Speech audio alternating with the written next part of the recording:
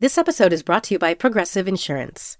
Whether you love true crime or comedy, celebrity interviews or news, you call the shots on what's in your podcast queue. And guess what? Now you can call them on your auto insurance too with the Name Your Price tool from Progressive. It works just the way it sounds. You tell Progressive how much you want to pay for car insurance, and they'll show you coverage options that fit your budget. Get your quote today at Progressive.com to join the over 28 million drivers who trust Progressive. Progressive Casualty Insurance Company and Affiliates. Price and coverage match limited by state law. Hello, friends. Lee C. Camp here. You're listening to No Small Endeavor. This is our unabridged interview with Dacher Keltner. Dacher is a psychologist at UC Berkeley, author of the recent best-selling book, Awe. That's A-W-E. One of my favorite things to do in some of my teaching is to look at areas of cross-disciplinary interest and concern and research. This is a classic case of that, obviously, in theological traditions. The study and thinking about reflection upon awe, the human necessity of awe, is a central theme. And here you have with Dacher, a psychologist, bringing scientific research to bear upon the same question, the practice of awe. And not only is it just a fascinating conversation, it's also highly practical, as you'll get especially near the end of the conversation. Enjoy this, Dacher Keltner. Dacher Keltner is professor of psychology at the University of California, Berkeley, the faculty director of UC Berkeley's Greater Good Science Center. He's a renowned expert in the science of human emotion and studies compassion and awe, how we express emotion, and how emotions guide our moral identities and search for meaning. His research interests also expand issues of power, status, inequality, and social class. He's the author of The Power Paradox and the best-selling book Born to Be Good, and the co-editor of The Compassionate Instinct. His latest book, which we're discussing today, Awe, is a national bestseller. Welcome, Dacher. It's good to be with you, Lee. It's great to be with you. I've been looking forward to this conversation for a long while, and grateful for you taking time to be with us. So you say in the introduction to Awe that you've taught happiness to hundreds of thousands of people, and yet at the same time you acknowledge that you've been pretty anxious for much of your life. Talk to us about that. You get right to it. Yeah. Yeah, there's so many ironies in our careers, and one of them is that, I teach happiness online to tens of thousands of people, teach it at Berkeley, teach it in various contexts. And people think it's easy for me, but it's actually very hard. And that's because, genetically, there's enormous amounts of anxiety running through my mom's side of her family. It hit me at different stages of development when I was 13 and then when I was 30 and moved from my first job and had more panic attacks than a sample of 100 Americans. And so, it's this, it makes it all the more gratifying and a form of inquiry to teach happiness, because sometimes what I teach feels like a mystery to me, personally. Yeah. And so it touches me. And I feel its effects too, to really go into the deep inquiry of what it means to have a meaningful life. Yeah. I relate to that very much. I mean, I've been teaching, as I think I've told you, I've been teaching a class for undergrads called Joy in the Good Life that started out of a consultation at Yale with Miroslav Volf a number of years ago.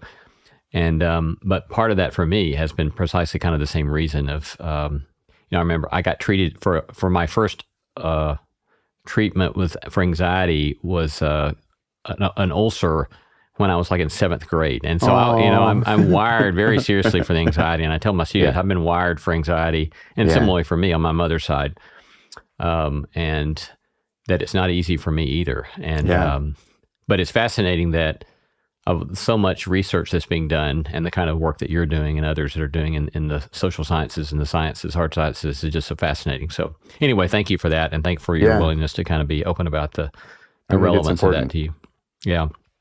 So you say, I've taught people about finding the good life, and we'll talk about awe then for much of our time together, but I'm wondering if you could talk more about what has been central to you in your teaching on helping people find what you're calling a good life.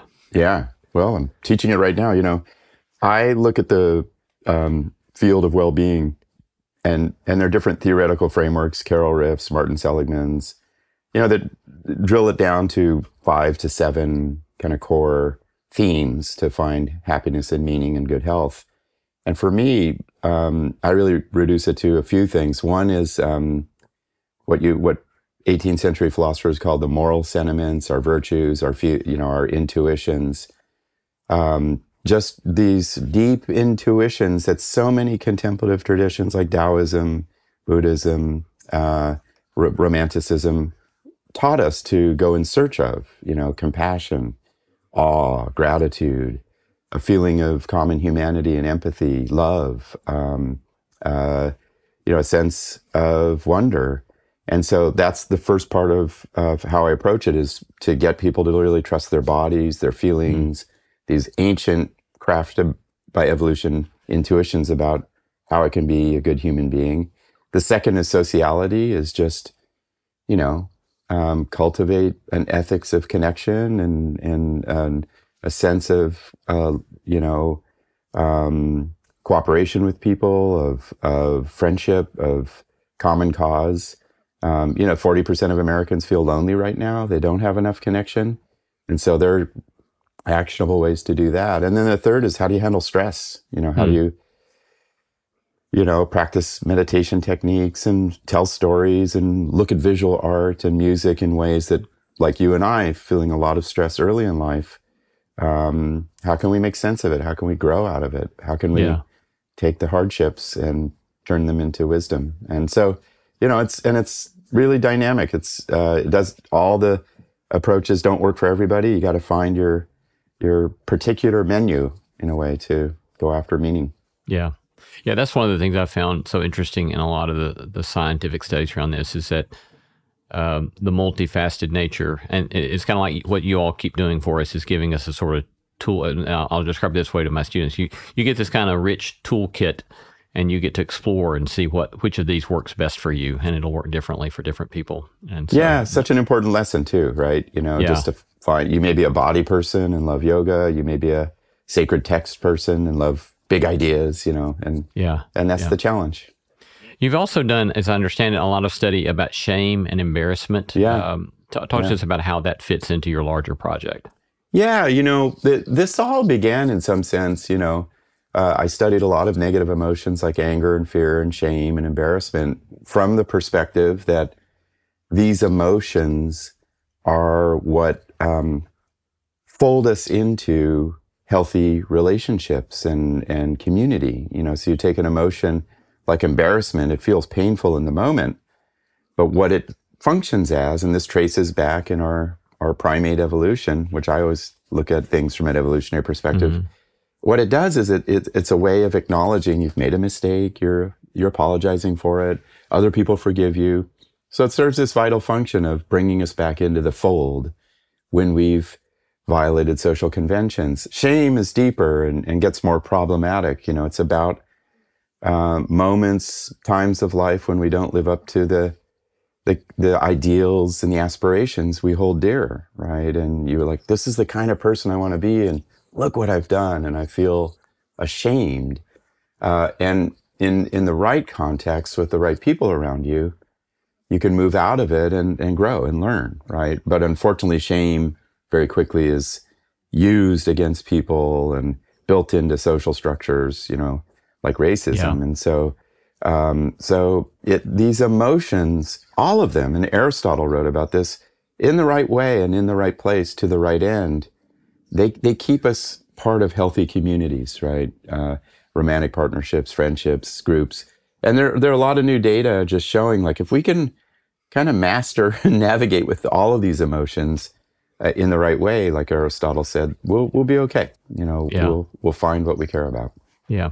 This was kind of implicit in what you said, but I would like to hear you kind of comment on this quickly. That there seems to be, and I think that maybe the first person I heard use this phrase was Anna Lemke, but uses the phrase pro-social shame, and pointing to the fact that there's also a sort of toxic shame or a non-social shame. But kind of, how would you see the difference between shame that is serving a fruitful, constructive end and that which doesn't? Yeah, what a deep question. I did a lot of work in forgiveness and restorative justice in prisons, and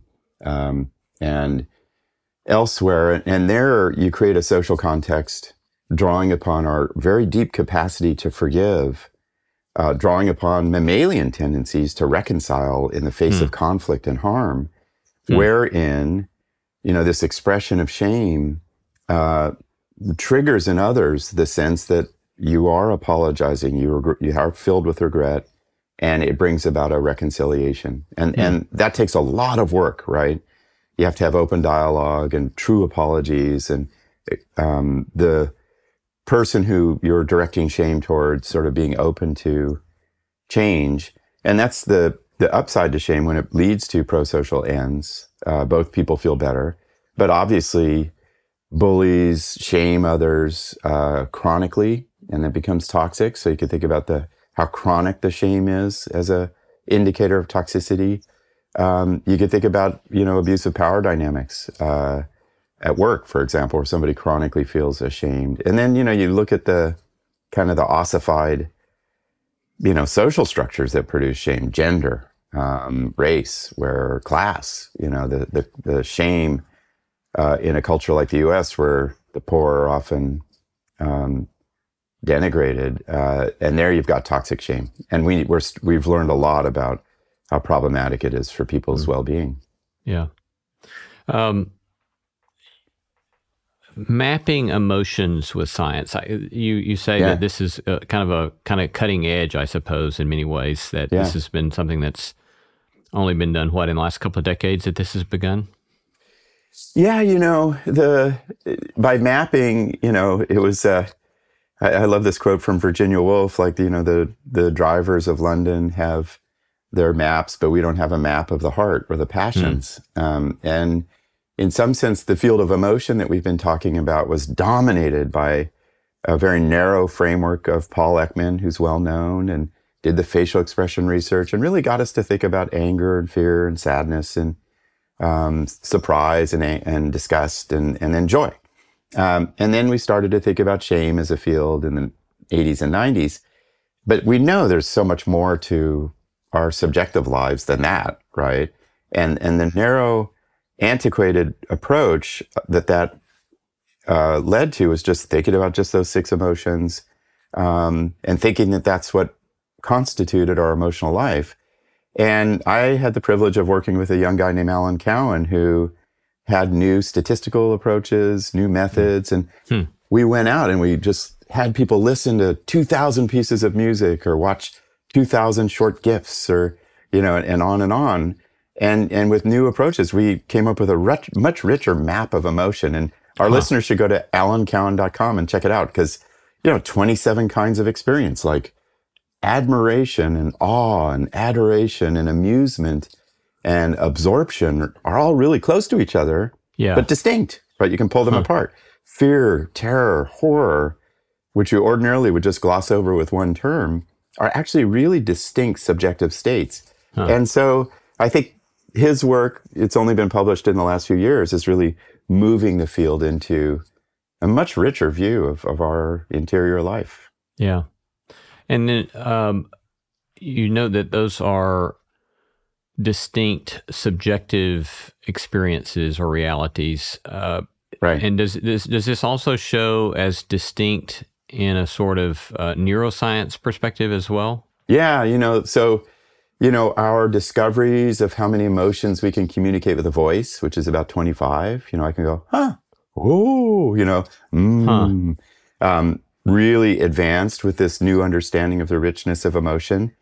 And then, we have worked with a Japanese team and other people are doing this. Once you have this richer way to elicit emotion and have people report on it instead of just 6 emotions, maybe 30, right? The patterning of emotions in the brain reveals there are 30 distinct patterns, and there'll probably be more for all these, states like interest and beauty and love and calm and contentment and mystery, right? They all have these distinct profiles, and it's just a kind of a next chapter in how we'll understand the brain and emotion. Yeah. So just this very brief question, but just so that I can kind of get some clarity here. So Yeah. is the way the methodology works is that you're asking people to report on their experience, and you're finding a word that people will use to map on to that kind of experience, and you find consistency on these subjective reports, and then you're correlating when people are in that state with what you see happening in the brain. Yeah, it's important to get to the methods. A typical study in the past of emotion in the brain might have you think about a time you were angry or sad or disgusted, or show you slides that make you feel those emotions, and then you look for the patterning in different regions of the brain. And this new approach that's much more rich, what we call high dimensional approach, has an individual spend a long time in the scanner, look at 2,000 videos, right? That we have found elicit 27 distinct states. And then in the scanner, they report on how they feel. And you map that to, with much more fine-grained measurement tools, what are the patterns of activation in the brain? And there we see 28, 30 distinct emotion-specific patterns, right? Yeah. And it starts to tell us that, yeah, I might differentiate love from admiration subjectively and conceptually in how I look at the world, and that registers in distinct patterns in the brain too, which probably should make sense. Yeah, that's fascinating. So now you say in this most recent book that you've turned more recently to the study of awe. So give us kind of a big picture of some of the main things that you've learned in the study of awe. Oh, it's been astonishing. As I did my scientific career, I kept thinking like, God, we haven't studied why people, are moved to tears by music that well, or spirituality, or the extraordinary changes that I've experienced backpacking with my daughter, right, in nature. And all of those experiences felt like awe to me. And so about 15 years ago, my lab, big lab of 10 grad students and postdocs working away, we got some nice grants, and I just said, let's go study awe, whatever way you can, out in nature, in the lab, with physiology, with veterans, rafting, whatever inspires you, go find it, listening to music. And I think there are a few real highlights. Awe is the feeling we have when we encounter vast, mysterious things, for the most part. First thing is we feel awe in response to what I call the 8 wonders of life, which is the moral beauty of people, nature, collective moving in unison or effervescence, art, music, spiritual contemplation, and then big ideas, right? Like God, quantum physics. And then really interestingly, life and death, the cycle of life. So we have 8 wonders that lead us to feel awe. We can measure awe. A lot of people didn't think you could measure it. It's, goosebumps and tears and warmth in your chest and, the sense of being humble and small. Well, these are all very, vocalizations around the world. Yeah. Whoa, so we can measure it. It's not beyond science. Third thing is what I called everyday awe in the book, Lee. It really caught me off guard that we would study people every day and see if they had an experience of awe in different parts of the world. And people are feeling awe 2 to 3 times a week on average. It's around us. And then, why I wrote the book is it's so good for you. It is these brief doses of awe help your heart, your immune system. They help your stress. They help your reasoning. You become a sharper reasoner. They help you with your relationships, experiences of awe.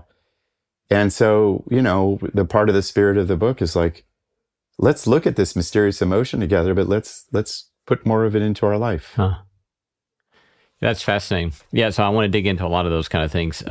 Let's dig in just briefly to the very last one you did and expound just a bit more on kind of the health and well-being manifestation or aspects, fruit of experiencing awe. What are more details about things that you have observed in that regard?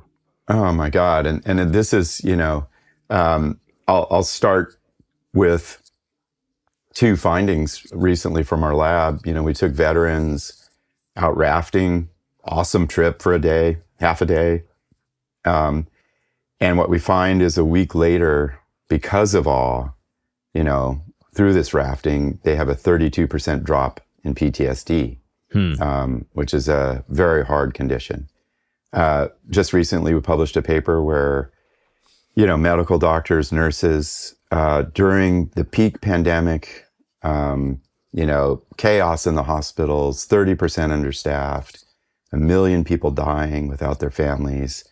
I did a lot of work with healthcare providers, and it was like combat. And we just had them find a moment of awe each day, just like pause, open your mind to something big that you're part of, just reflect on it, breathe. And they had reductions in depression and anxiety and loneliness over 30 days, right? So that tells us just a minute or two of this is good for us. In the body, we know awe activates the vagus nerve, which is this large bundle of nerves in your body, slows your heart, helps you vocalize, helps you orient to people, helps you connect, right? Awe activates that. Awe reduces inflammation. This work that your immune system does, it heats up your body to kill pathogens. If you're chronically inflamed, it is so hard on your body, right? And awe cools down the inflammation response at a chronic level. So that just tells us, man, it's good for your body. And then, I think the big story psychologically is there's Jean Twenge and others have made the case that all of this self-focus of our era, of ruminating about the self, taking photos of the self, comparing me to other people online, that really plagues our young people today. Awe takes us out of the self. It quiets down the self, even at the neurological level. And it prompts you to think like, what am I part of that's bigger than me? That spiritual systems have done a good job of getting us to think about. But awe does this as well. Like, wow, I'm moved by this music. Why? Like, what themes of life does this speak to me about? And awe does that work for us in the moment. Yeah. Yeah, I think, just this morning, I was up early enough to see I was up before sunrise, and I sat with my cup of coffee on the front porch, waiting to see the sunrise come up. And it was a spectacular morning with a lot of rippled red in the cloud cover just over the horizon there. And then what happened in taking a moment to do that, and pouring myself a cup of coffee out of the French press that I had on the front porch, was I kind of naturally went to the question of, am I living into what I have said is the big purpose of my life, and trying to make a contribution to the larger world and be a part of the larger world? And it was fascinating to hear you describe that and say that was exactly my experience this morning, of a sense of awe and a whoa, and then asking questions that are bigger than myself, and rather than being so focused on myself, and the release of anxiety, right, that comes with that sort of larger sense of the world. And what is that bigger purpose that you were reflecting upon? It's I kind of have a 7-point thing that I kind of regularly go back and review about what I'm trying to do with my life. And so I actually just pulled it back up and thought, okay, how well am I doing with this kind of way I'm trying to live in the world? So anyway, but that's beautiful description that you give there. So let me ask about this. And you talk about these, I think it was 8 ways that people experience awe. I was especially moved by your description of the way in which our observation of moral beauty can move us towards awe. That seeing other people's courage, kindness, strength, or their overcoming can move us towards that. So what are ways that you have seen that, either personally, or what are ways that you saw that have seen that in your research? Oh my goodness. The finding on moral beauty caught us off guard in the lab. We studied 26 countries. We asked people to write stories of awe, just their own experience, not a scientist telling them what to say, but their own experience in countries from Mexico to India. And, I was expecting nature and spirituality, and in came the findings that what we called moral beauty, that other people's everyday people.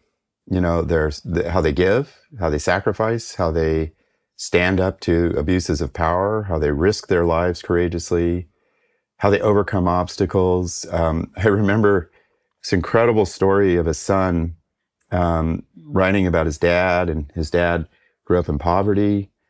Parents died young. He married this wonderful woman. They had a bunch of kids. She died young. He worked until he was 90 just to get all the kids to a stable life. And the son was at his birthday party for the dad, and he just was blown away by his dad's sacrifice, And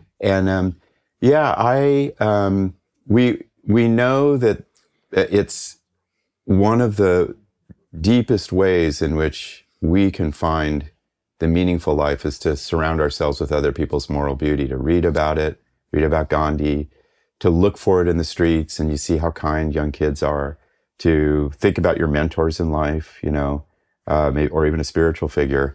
What that does is it follows us, it leads us through this pattern of awe of like, man, look like you just experienced, Lee, like this is what I really care about, this idea of justice. And it moves my body, it moves my mind to think about ways to emulate the noble acts, the virtuous acts I've seen. Once that finding started to come in, I started to think, and I hope our audience is, about where do I find my experiences of moral beauty? And for me, in part, it was this work I did in prisons, through restorative justice. And man, you watch, I'd be inside the prison with 180 prisoners, just me and a handful of volunteers. We're there all day. These are guys who've had the hardest lives, many of them have killed people. And watching them try to seek forgiveness and redemption and better their lives, and the humanity of it all. Every time I was in there, I was just filled with tears and goosebumps. And I was like, why is that? What is this? And it was moral beauty, just the urge for these prisoners to overcome their pasts and seek forgiveness. So that's one example. And suddenly, it's a great exercise to think about, where else have I found this? How have I found this in literature? When I first read the brothers Karamazov and I encountered Alyosha Karamazov, kind of a Christ-like figure, I was like, this guy is like, it was my first encounter with a saint in a way. So, it's a great exercise for us all personally to think about, where do we get moved to tears by other people? Yeah. How about you? Yeah, you're mentioning of the saints. There's that old line. It's at least attributed to Saint Francis, but it points to your point here, where he said, again, it's attributed to him, but the line, "Preach the gospel at all times, and if necessary, use words." And so it's that sort of, you're pointing us to kind of the moral exemplar, as kind of perhaps being more significant in moral formation than texts, which of course, those of us in academics, we love our texts, and for good reason we love our texts, right? But there's this sort of sense of, maybe that's not, I hear you saying, maybe that's not the primary way that most people get formed, their moral compass gets formed. It's such a bold hypothesis, Lee, but I think that, I wish we had empirical data on it, but this new movement of moral exemplarism, like you're saying, that the real way in which we define our signature moral concerns and how we discover our signature virtues may be through just being with other people, It was interesting to me as I was reflecting, writing this book, like, God, why do I love working with people impacted by the justice system, and former prisoners? And then I was like, oh yeah, I remember my mom coming back when I was a kid, and she had taught English writing in a Folsom prison close by. And she showed me this photo of the faces of the guys she taught. And I was just like, that was as vivid as any, key passage in Lao Tzu or Buddhism. So I do think there's something, I think it's worth thinking about very broadly. Like maybe that's the key to kind of guiding us morally, is to be around people of beauty. This, in this, I think it's in this a similar section where you talk about everyday reverence. And you have this line where you say, subtle is everyday reference. Let me just read this passage because I think it's beautiful and very helpful. You say, subtle is everyday reverence, how we shift our speech with compliments, solicitous questions, and indirectness to show respect for others. Yeah. We momentarily shrink the size of our bodies in a subtle head bow or slouch to the shoulders to convey reverential deference. With a simple warm clasp of another person's arm, we can express gratitude and appreciation, activating oxytocin release in the vagus nerve in the recipient of our touch. So I love that. So tell us a little bit more about politeness, social kindness, respect, these kind of so-called soft skills, and how that works into your research. Thank you, Lee. Thanks for noticing that. I have devoted a lot of time to thinking about that, and it doesn't, it's just because it's so subtle and nonverbal and hard to describe. It doesn't have the kind of the reach in my field as practicing gratitude by writing your blessings or so forth, which feels like textual and strong. It is a human universal in language and then how we comport ourselves around other people, by which we show deference and respect and reverence for other people, right? We show it in our tone of voice. We show it in linguistic constructions by which we acknowledge other people's perspectives and the intelligence of their perspectives. We show it in what I've studied, grateful patterns of touch, just the pat on the back, right? We show it in our posture of, it's so interesting when you look at, images of the Buddha or other saints, they often have a very modest demeanor, humble demeanor, which recruits these same processes of like smallness, self-effacement, orienting towards other people. All of that, from the spoken word to the touch to the bodily expression of reverence, are foundational to trusting relationships, and to, and they're often, critiqued. Oh, you don't want to be modest. You lose if you're modest. Self-effacement's bad. Who would care about humility? But thankfully, it's coming back, I think. And it has such deep roots, and it's a way that you can always embody these ethical principles, right? Of like, I love the idea of respect. Well, what do I do when I go to work? Well, here are a set of things to be thinking about to orient with reverence. Yeah. Thanks for calling it out. It took me, I thought about that for a long time, and I'm glad it reached one person. Thank you for that very much. I think about the notion of humility and just kind of in the trajectory of my own life. I think that there was a point at which the kind of call to humility that we got in my childhood. I don't know. I read. I was reading Philip Yancey's memoir for an interview, but he quotes someone who talks about how cruel it is to ask someone to sacrifice the self when there's not a selfhood developed yet. Yeah, and which I thought was very insightful. But I think in my early childhood, when I'm trying to practice humility, I didn't have a really formed selfhood yet. Yeah. And so the kind of self-sacrifice or the humility couldn't be really the beauty that I think it is as a virtue. And then there's the kind of swing to developing selfhood when then one can begin to not practice humility, and because of a focus upon development of the self and assertion of the self, and which I increasingly think is a important part of human development. But then what I've discovered is that humility then can become this sort of superpower where I don't have to be so obsessed with myself, and it gives me a new kind of freedom, which fits in with all of this stuff that you're talking about, right? That awe and humility are necessarily going to go together, it seems like to me. And then it gives a liberty to be living a different kind of life that's not so burdened with worrying about the self. But any further commentary on that? Yeah, well, we do find awe leads people to feel humble. You take in a big view here in Berkeley, and which we did in one of our studies, and it's expansive, almost like the view you had. And people feel like, God, I feel humble. I feel really interested in other people and their virtues and strengths, which is part of humility, not so obsessed with my own rank and status.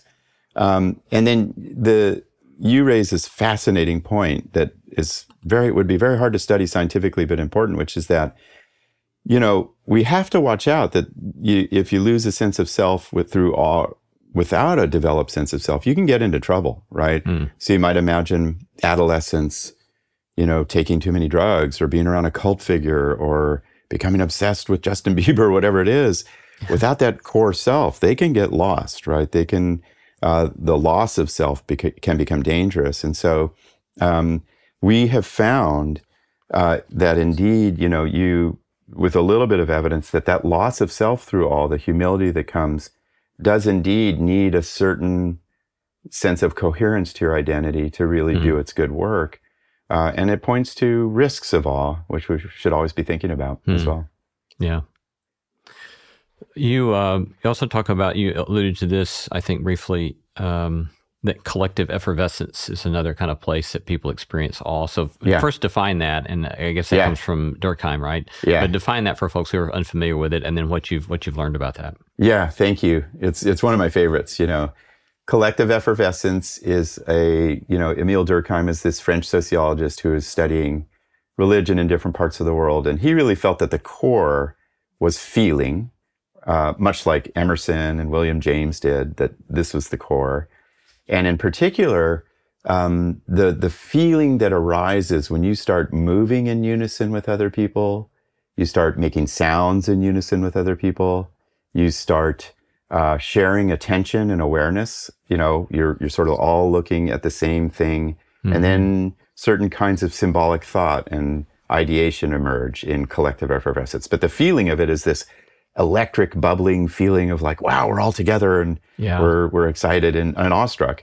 And I think everybody's had experiences of that. And so what we were lucky to discover in our study of 26 countries, as people wrote these stories of awe, is collective effervescence has some classic forms, rituals and religious practice. Singing together is, people started coming to me from choirs, like, we just start singing together and we were crying, and it feels like a spiritual moment. You may have had, Lee. Dance, there's a whole new science of dance, of how, just moving your bodies together. Suddenly you feel this deeper sense of common humanity. And then very interestingly, sports, gathering for sports, cheering teams on, playing them, getting lost in the moment. When you try in any way to get a group of, say, 100 people to share awareness and get on the same page and feel together, it's hard. Yeah. And here's, sport and singing together and moving together through dance or whatever the case may be, does it really quickly. Yeah. And it's powerful. It has this wonderful effect on us. Yeah. Yeah, I think it's wonderful too. And as you were talking, I'm flashing back because I come from a Christian tradition that traditionally practiced a cappella singing. Oh, and so you've got people practicing 4-part harmony singing. And so I remember as a child, I'm 5 years old, but being taken up in a moment where you've got 150, 200 people who are pretty decent at doing 4-part a cappella singing. And it's just amazing, and it can catch one up in that.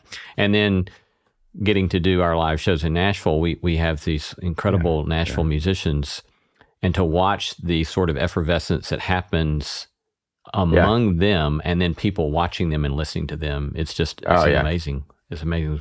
And I was just teaching at this, and a couple of observations, like to produce sound when you sing. We know every human vocal apparatus produces a unique signature of sound, so it's your identity. But then it goes out and merges with everybody else's identities. It's almost like Hinduism and Atman and Brahman and the merging of my soul with collective soul. And then this mom talked about, she's like, I'm embarrassed to say, but my daughter had this extra ticket and I got to go see Taylor Swift. And it's one of the great moments of collective effervescence where 50,000 people, 70,000 people are going, they get to sing a special song with Taylor Swift. They're all together. They're sharing these bands. It's a transformative moment, and in my view, a good thing to have this. That's the other place I flash back to was I grew up in Alabama, and my father was a graduate. My grandfather was a graduate of the University of Alabama. So when I was a kid, we would go to the Alabama games. At that time, they were still playing in Birmingham. Yeah. And you talk about collective effervescence, and especially on a cook-off when you've got 80,000 people shouting "Roll Tide Roll" during the kickoff. It's amazing. And then going to Notre Dame as a grad student. Yeah. And the sort of football experience, again, this collective effervescence is just... Yeah, and we shouldn't, we often sort of think they're lesser forms of transcendence, but I think the science of awe tells us like those are, those collective effervescent experiences at sports date back to the ball court games and Mayan traditions, the Olympics. I mean, this is a deep tendency that's worth bringing into our lives. Yeah. Another place you talk about people experiencing awe is in nature and music. Any quick commentaries on either or both of those? Yeah, I mean, and these are the most intuitive in some sense for a lot of Western Europeans,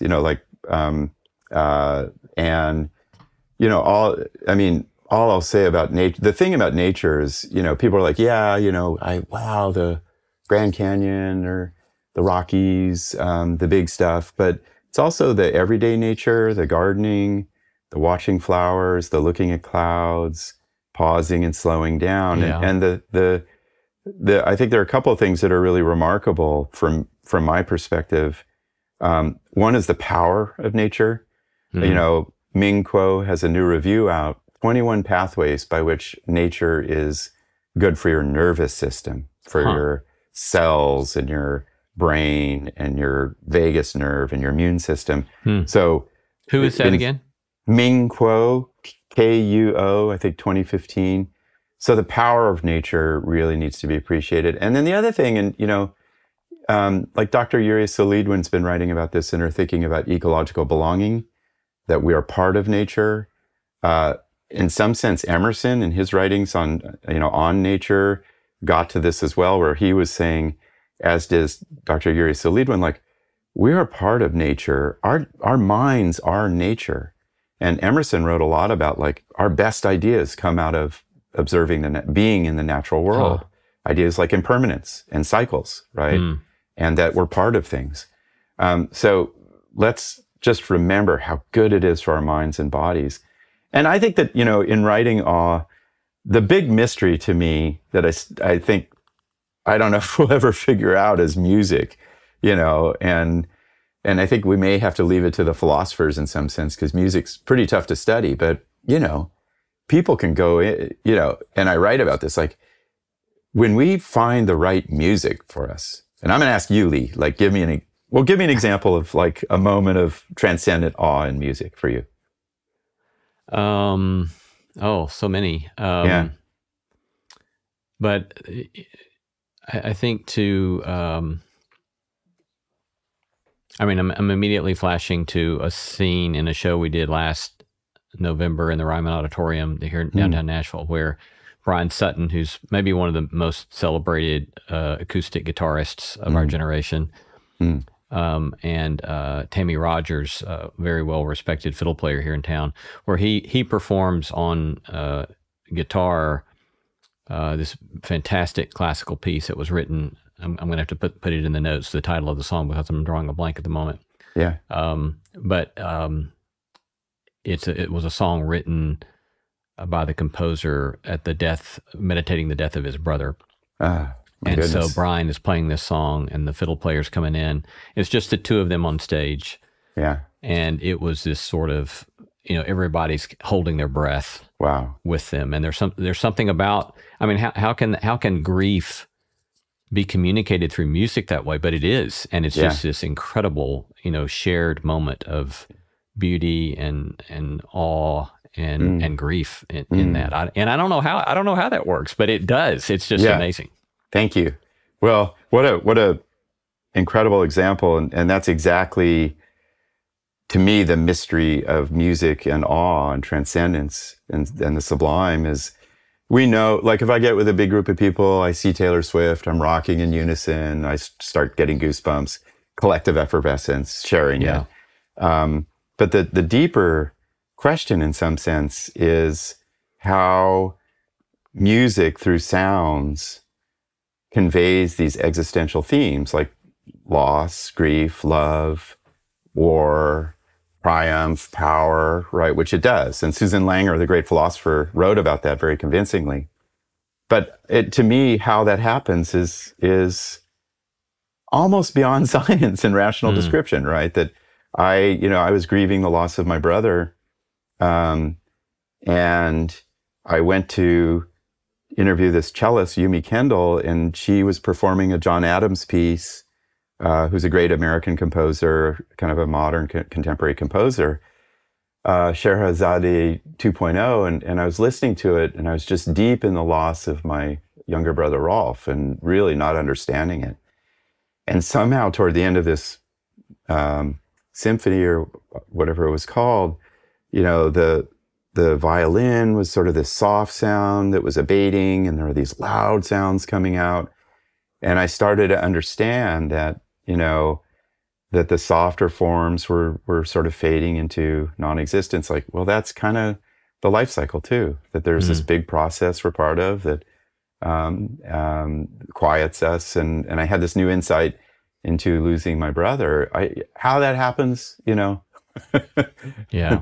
I mean, it's astonishing that sound waves can yield some of the biggest insights about the meaning of life. It happens all the time. And your example, it's one of the great mysteries of awe that remains, is how that works. Yeah. Thanks for that, Dacher. So we've got about 11 minutes left, so let me ask a couple of questions, kind of. Sure. Three or four I got left, so we'll hit them kind of briefly. One, you point to the way in which your study of emotion, that you wouldn't want us, I hear you saying, you wouldn't want us to reduce this to a study of simply ephemeral passing states, but that this is significant because emotion is and or can be linked up with action and how we are in the world. So talk to us about that. Yeah, Jean-Paul Sartre wrote about, in his little book on emotions, he said they produce these magical transformations. And in some sense, and then William James, that feeling, and more recently, Mark Solms, feeling is consciousness. It's our mind. It's who we think we are. And I think those are right. And so that tells us, like, and Aristotle wrote about this, like, we need to cultivate the right feelings because they and we've done work on this, they really guide how we look at the world in terms of its moral nature and its meaning. And then they animate actions. They point us in directions. If I feel compassion, I am going to tend to need. I will give things away, and well documented. And so awe is I think it's urgently needed for this moment. It gets us out of the self, and it makes us see the systems around us that I'm part of, which produces awe. And then I can work on those systems. Oh my God, look at the political system I'm part of, or this, in your case, Lee, like this history of music that's a system, and what are you giving to it, right? Or the ecosystem around us. So it gets us to really notice like you said earlier, like, this is what my life's about. This is the things that it's part of. And then it leads to wonderful actions, for the most part, of sharing and cooperation and collaboration. So pretty good news for our times today. Yeah. That reminds me, or prompts a question that I've seen kind of in doing therapy work or talking to other people who are in therapy work or recovery, that there's this sort of push against those who will say, you ought not feel that way. There's a sort of stigmatizing of feeling a certain way. And I think that at one level, that's a helpful pushback, for us not to be so instructive about what other people are feeling.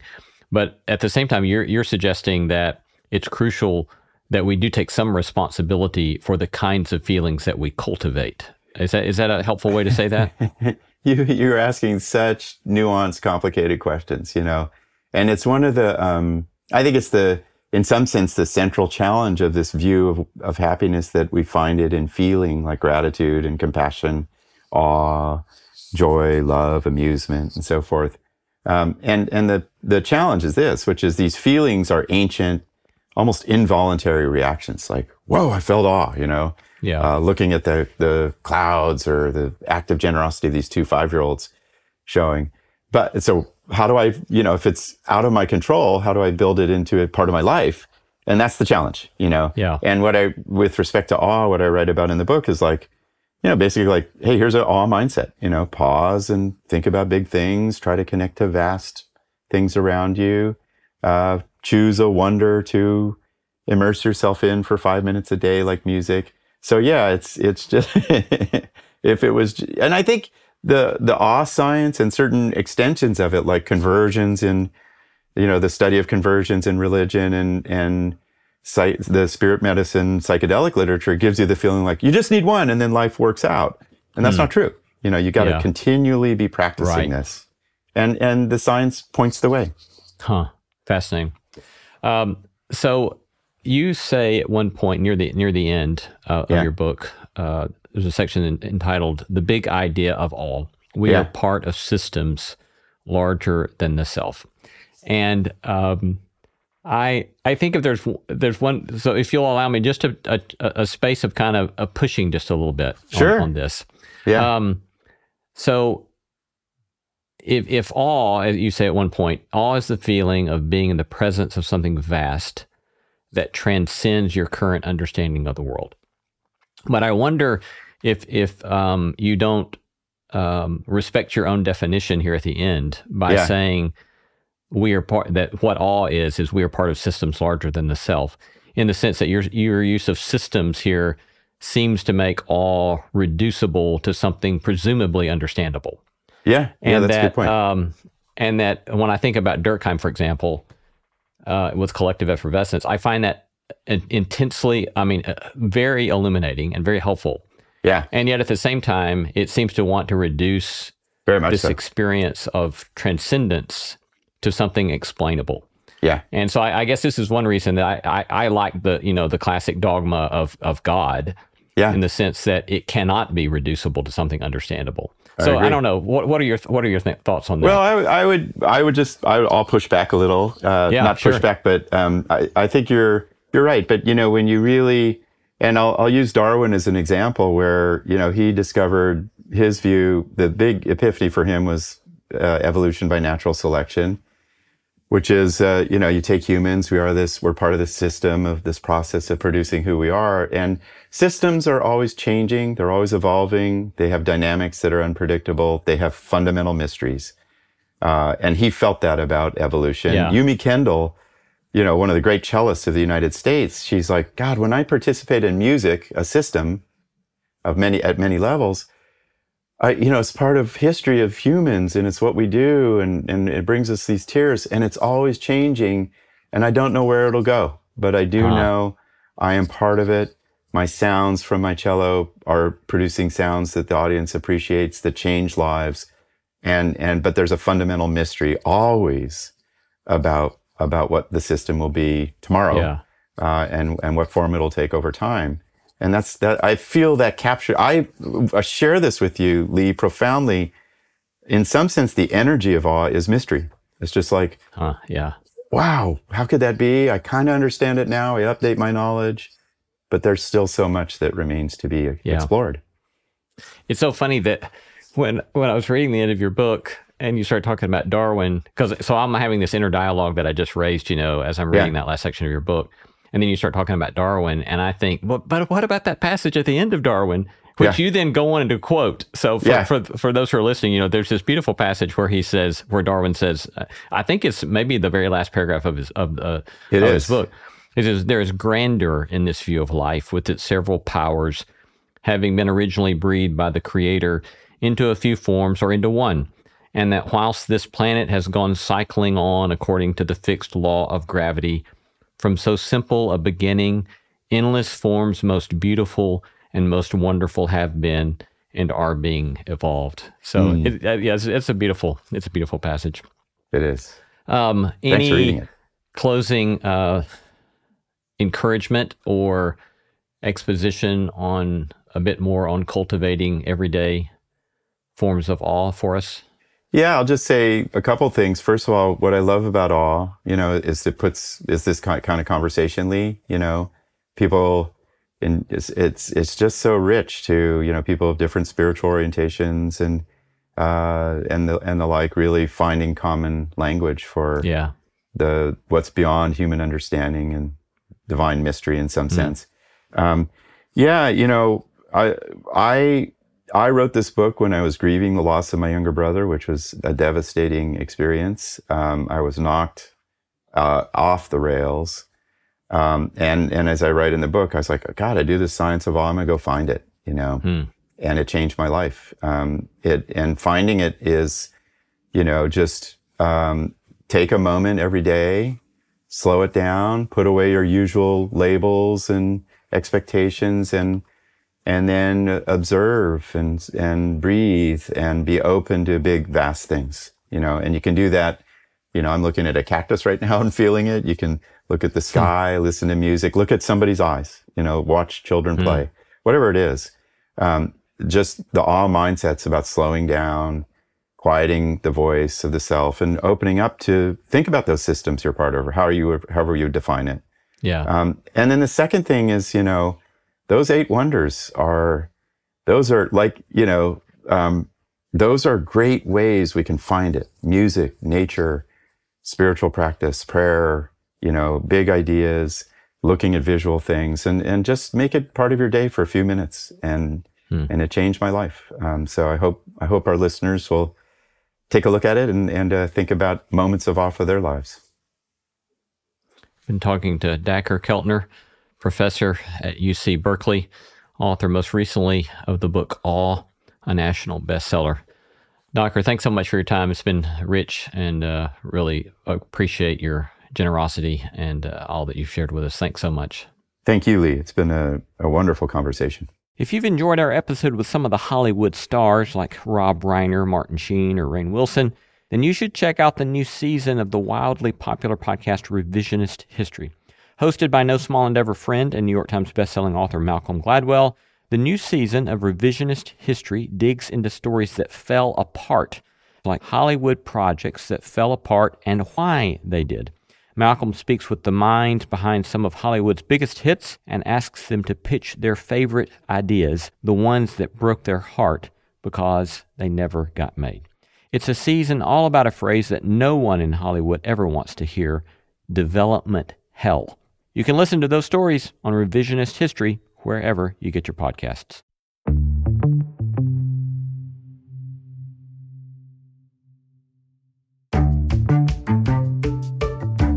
Our thanks to all the stellar team that makes this show possible: Christy Bragg, Jacob Lewis, Sophie Byard, Tom Anderson, Kate Hayes, Mary Evelyn Brown, Carriet Harmon, Jason Sheasley, Ellis Osborne, and Tim Lauer. And special thanks to Brian Sutton and Tammy Rogers, featured in that gorgeous performance of Schumann's Nachtstücke. And you'll forgive me, I trust. I do know my German's terrible. Thanks for listening, and let's keep exploring what it means to live a good life together. No Small Endeavor is a production of PRX, Tokens Media LLC, and Great Feeling Studios. From PRX.